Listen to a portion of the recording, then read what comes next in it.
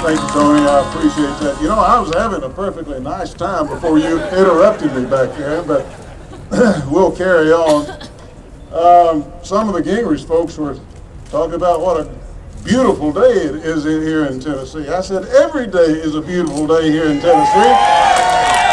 I was apologizing for the bad weather we were having today, but it's certainly good to be back with you and see so many old friends. I'm gonna try to make this very brief. I've been asked several times since I've been up here today what I'm doing here and why I'm doing it. And the answer is very simple. It's the same reason that you all elected me to the Senate in 1994 for the first time. And that is I'm concerned about my country.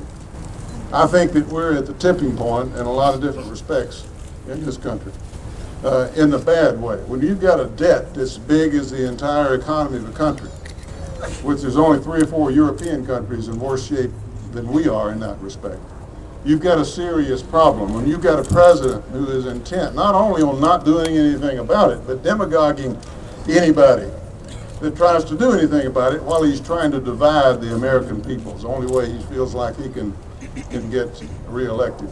You got a serious situation on your hands. I went, with your help in '94, actually in '95, to United States Senate, in large part because of the gentleman we're here about today. A lot of people are talking the right kind of talk today. It doesn't take much to run a poll and find out what people want to hear, and they're all saying it. But there's only one of them in this race that has not only talked the talk, but has walked the walk. And I'm proud to say I helped him do it when I went to the Senate in 1995. He is the only man that could conceive an idea that we could take over the House and the Senate, who put forth the plan in which to do that, a solid conservative plan, and then implemented that plan, and then after he implemented that plan, and it worked, did something about it. And that's why, although it seems like 500 years ago we balanced the budget year after year, we passed welfare reform, Bill Clinton said no, no, no, he sent it back up there again, he said no, no, sent it back up there again, the American people got behind us and he signed it the third time. And we've been better off for it ever since. So I frankly think that we need somebody in this day and age, not a manager, not somebody who will manage around the edges or bring in a bunch of consultants and get their opinions as to what to do. We don't need anybody to tell us what to do with our personal life. Most of us got wives to serve that purpose. Don't touch my junk! But we need somebody who's got the courage and the boldness and the experience to take that place and give it a good shaking by the scruff of the neck and change things in Washington, D.C. That's why I'm here today, and that's why I'm proud to be supporting Newt Gingrich for President of the United States. Thank you so very much.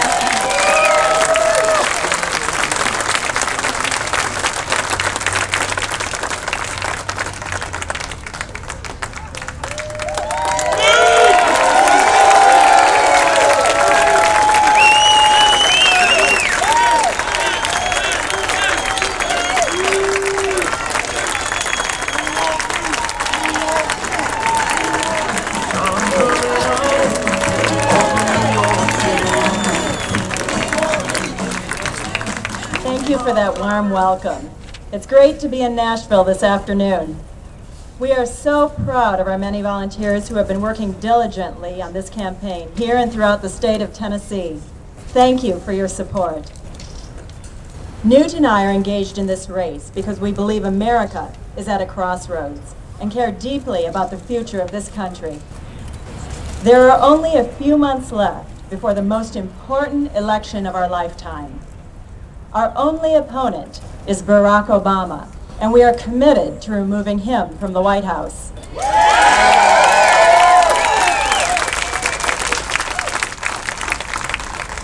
Newt is the only candidate with the experience and knowledge necessary to rebuild the America we love. He has a successful national record of creating jobs, balancing the budget, and reforming government. Today, We need a leader who can clearly articulate why President Obama and his policies are wrong for America. We need a leader who understands that we must contain and defeat our enemies. And we need a leader with bold solutions to create a better future for all Americans. I believe that leader is my husband. Please welcome former Speaker of the House and the next President of the United States, Newt Gingrich.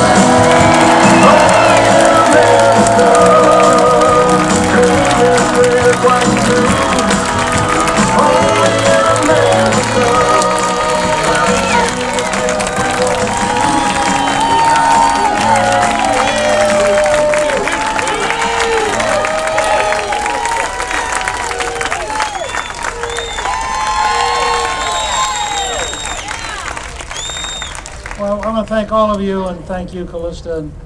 She and I have been through an amazing amount of traveling and getting to meet people and getting to see people. I want to particularly thank our very good friend, Senator Fred Thompson. We're so thrilled that he could come and be with us. You should know that he's right on the edge, I think, starting Monday, of shooting another movie.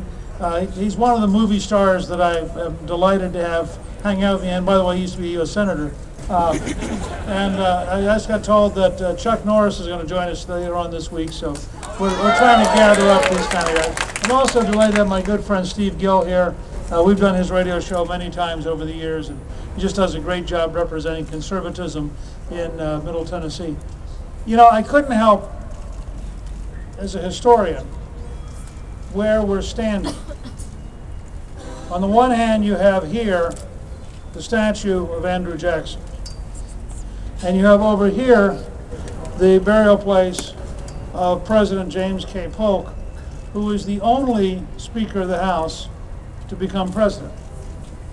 So I have this sort of identity with this space.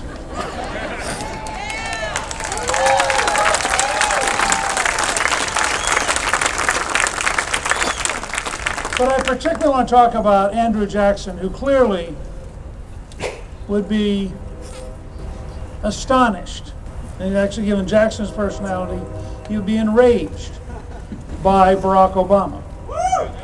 If you said to Andrew Jackson, who had been a commanding general and then became commander-in-chief, that an American president would apologize to people who had been killing Americans, he would have just told you that his solution was rather different. Jackson understood that you want your opponents to respect you, and they don't have to like you, but they have to understand that you're formidable and you are dangerous. And the idea that we would go around the world apologizing for America would have struck Andrew Jackson as absolutely, totally irrational. And I want you to know,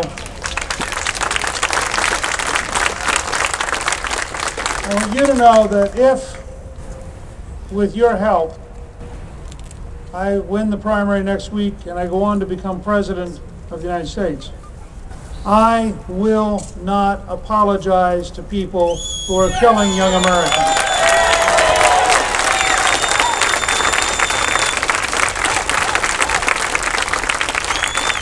Now, part of the strategy of being able to stand up for America requires that we understand how really volatile and unstable the Middle East is, and how really unfriendly to many of our values some elements, particularly radical Islamists, are. And that we adopt strategies that fit that reality. And that is why we need an American energy program that makes America independent.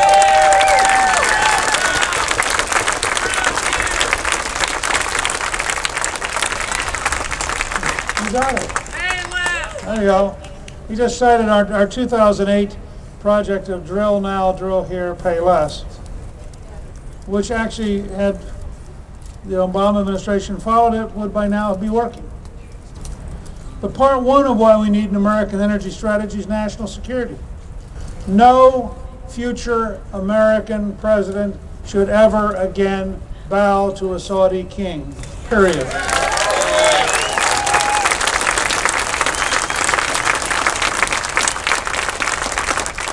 And if our short-term answer to Iranian efforts to block the Straits of Hormuz, through which 1 out of every 5 barrels of oil in the world goes, our short-term answer is the U.S. Navy.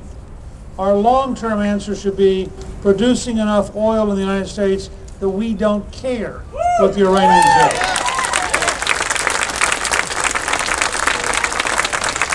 Let's let the Europeans and the Chinese and the Indians worry for a while, because we have the capacity to be independent of energy. We can produce more oil in the United States than either Saudi Arabia or Russia, and we can be the largest oil producer in the world, which we were for 50 years. Now, there's a second practical reason to have an American energy policy. If we keep $500 billion a year here at home, we're going to create millions of new jobs right here at home and put people to work.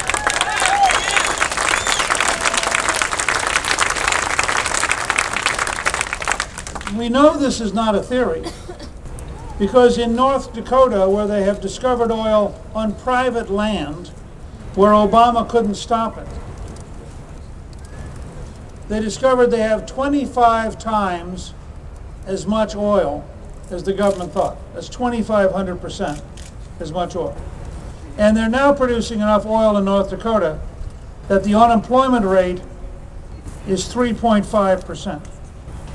And that actually overstates it, because they have 16,000 jobs unfilled in the oil industry, and the 3.5% don't have the right training to do the jobs, or they would basically be at zero unemployment. That's how powerful it is. They've had 7 straight tax cuts in the state government, and the state government has a rainy day fund of several $1 billion with a state budget of $2 billion. So if we have an American energy policy, we're going to create a tremendous number of new jobs.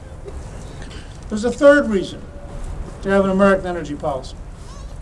It's been estimated by the people who've been developing North Dakota that if we opened up federal land and we opened up offshore, that over the next generation, the federal government would earn between 16 and 18 trillion dollars, not billion, trillion dollars in royalties without raising taxes.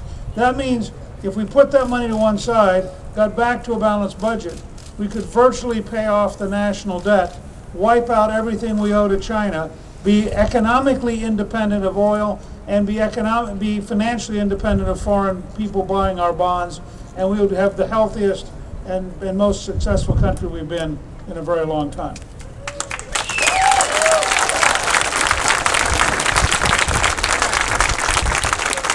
Then the final reason that we should develop American energy. I believe we should have as a goal getting back to $2.50 gasoline or less. I believe it is doable. I'd urge all of you to tell your friends and neighbors the next time you pull up to a gas station, when you fill up your car or truck, ask yourself how much would you have saved if we'd had the Gingrich $2.50 a gallon plan.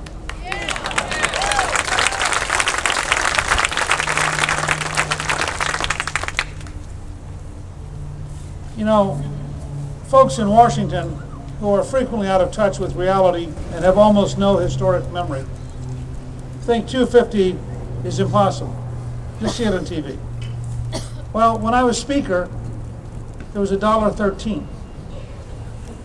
When Barack Obama was sworn in, it was $1.89.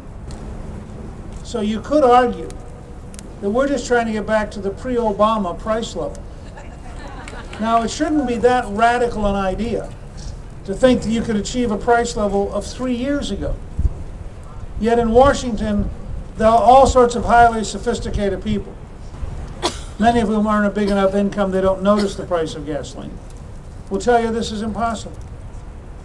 Well, when Ronald Reagan took over from Jimmy Carter, he dramatically cut the cost of gasoline in his 8 years, and the lowest point it reached was the end of Reagan's 8 years, and it was substantially below where it had been 8 years earlier, because we followed a policy of encouraging the production of gasoline. Now, how would you do that, people say? Well, there's a Gingrich plan and there's an Obama plan. Now, if you see the president's speech from last week, and we're actually going to put together my speech Saturday, repudiating his speech with his speech, so you kind of see what a Gingrich-Obama debate would look like.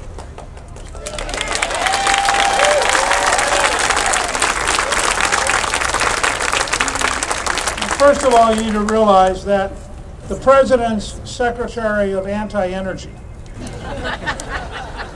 that's what he is, Secretary Chu, said several years ago he wants American gasoline prices to reach European levels. Well, that's $9 or $10 a gallon. So our first offer this fall is going to be to say to people, fine, would you like $2.50 a gallon with Newt Gingrich or $9 or $10 a gallon with Barack Obama? Now, I think probably you can go to every gas station in Tennessee and ask people, and you'll find a vast majority are going to say, I'd rather be with Newt Gingrich at $2.50 than be with Barack Obama at $9 or $10.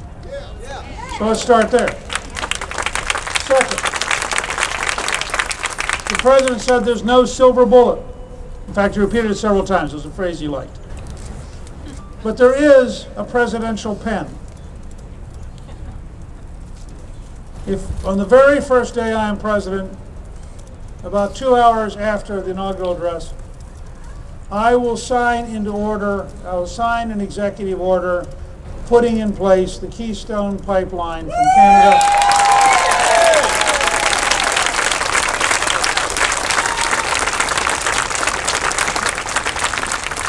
that will bring 700,000 barrels a day to Houston from Canada and will lower the cost of bringing oil from Oklahoma, Arkansas, Kansas, and Texas to Houston.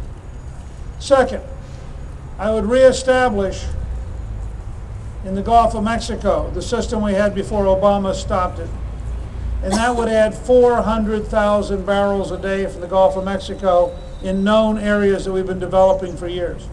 Third, I would put in order developing areas of Alaska we already know about. And that would bring another 1,200,000 barrels a day. Now that is in 3 signatures. Not a silver bullet, but 3 signatures. 2,100,000 barrels a day of additional American oil brought online in a way that dramatically will affect the world market.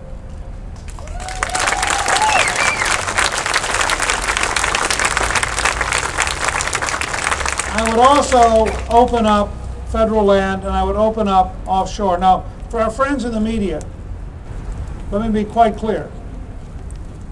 You do not have to open up Yosemite or Mammoth Cave or Yellowstone. We own 69% of Alaska. That is 1.5 times the size of Texas. So you could say to the environmentalists, we're going to give you half of Texas. You can pick the best glaciers, the best polar bear areas. You can pick the national park at Denali, put them all together. That leaves you an area the size of Texas to develop. Now, we've got at least 2 or 3 decades to develop an area the size of Texas, which may, by the way, have the largest coal reserves in the United States. So let's start down that road. In addition, we have a huge domestic supply of coal, as you know, right here in Tennessee, Virginia, all the way up through West Virginia. And we were promised in 2003 that the Department of Energy was going to develop a clean coal plant that would be a model for the future that would make all the liberals happy. And the bureaucracy currently has targeted it for 2016. At the rate we are currently going, the Chinese will develop a clean coal plant before we do, and it will be Chinese technology being sold around the world because our Department of Energy bureaucracy is so incompetent they cannot get the project done, which is why I recommend we abolish the Department of Energy and go back to a free market.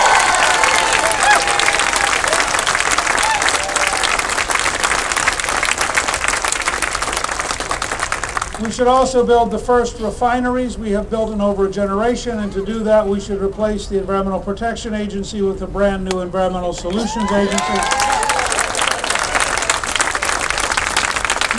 None of these things are accidents.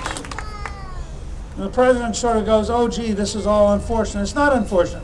These were deliberate policies liberals put in place to minimize our ability to produce energy. And part of their reason is they don't like big trucks and big cars. And I have pointed out again and again, you cannot put a gun rack in a Volt. Now, it's technically not true. We had a guy in Atlanta with a Volt. We did a YouTube video, and he put the gun rack in the trunk. A friend of mine who's a South Georgia hunter looked at that video and said, yeah, but where does the deer go?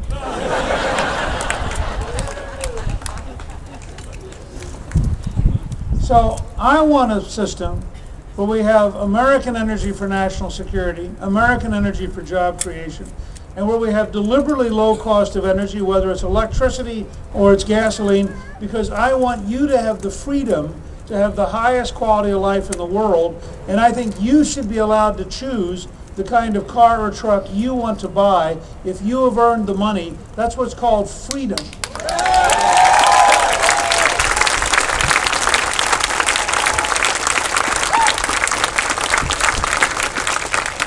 Finally, the president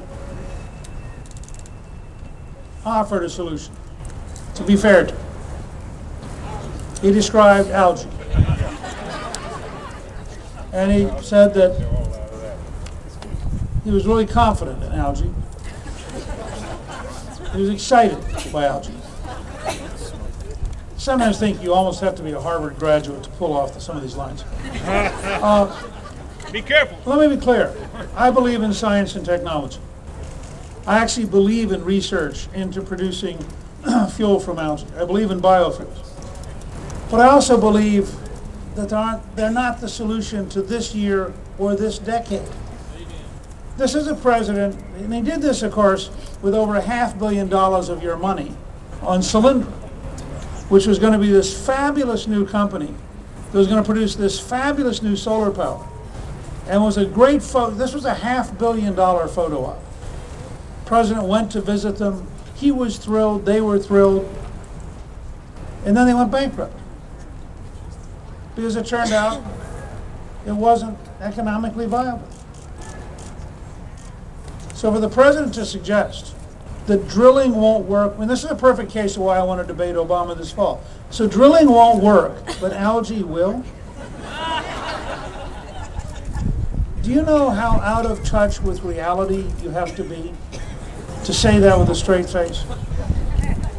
I mean, it's truly sort of frightening to think the President of the United States sits around, as Ronald Reagan once said, it isn't what they don't know that's a problem, it's what they know that isn't true. So I think that we can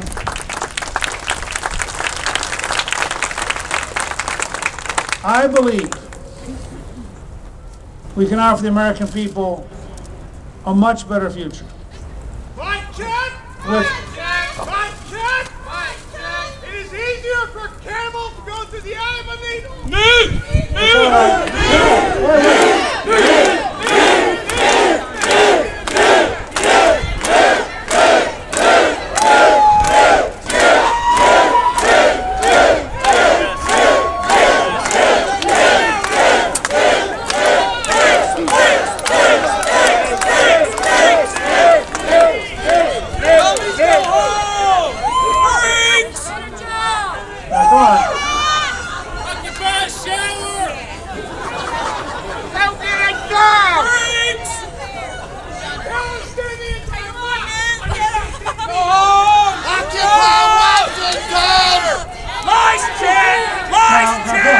Guys, I just want to make one observation. In terms of being out of touch with reality,